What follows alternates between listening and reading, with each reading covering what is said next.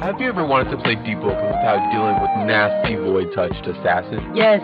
Are you really sure? Yes. Well, do I have the product for you, just for 500 notes. Yes, 500 notes, you can now know the secret to getting rid of Voidwalkers. I'll give you a hint. The secret for removing Voidwalkers is adding Mark of the Lone Warrior back. Okay, hear me out. For those of you who don't know what it is, in case you forgot or never knew, it was a legendary card that was granted to you at the end of Trial of 1. The card gave you 2 times progression speed. Okay, now that everyone knows what it is, let me explain why they should add it back. Your average Deepwoken player, right, will choose the Voidwalker origin because it gets you the most benefits. We've been over this 100 times, we all know that. But what if we could change that? They could add Mark of the Lone Warrior back only for those who go to the Lone Warrior origin, because I guarantee you that a good majority of the players would choose the Lone Warrior origin over Voidwalker if Mark the Lone Warrior was added back. And this benefits everyone. Since more people will be going the Lone Warrior origin because of the XP incentive, that means you'll most likely be hunted less by Voidwalkers. Yeah, y'all see what I'm saying. And for those of you who like Voidwalking, you have more prey now, so it's a win-win situation for both sides. And this is a really quick patch. They could easily add this in a Monday update and change a pretty vital part of Deepwoken, your progression. I'm not saying that they should keep it at 2 times progression or even buff progression at all, dare I say, you know, because 2 times progression is a lot and they got rid of it for a reason. But for them to make this card something worth going for example, even 1.5 times progression or something along the lines of exoskeleton for monsters, which would be really good on PvE builds, and the progression buff would be really good for everyone. You know, since origin variety in Deepwoken is basically non-existent, this could be a really nice change of pace from seeing Voidwalkers everywhere to seeing more variety in players. And like I said, this basically benefits everyone. Everybody wins. Let me know your guys' thoughts in the comments below, and as always,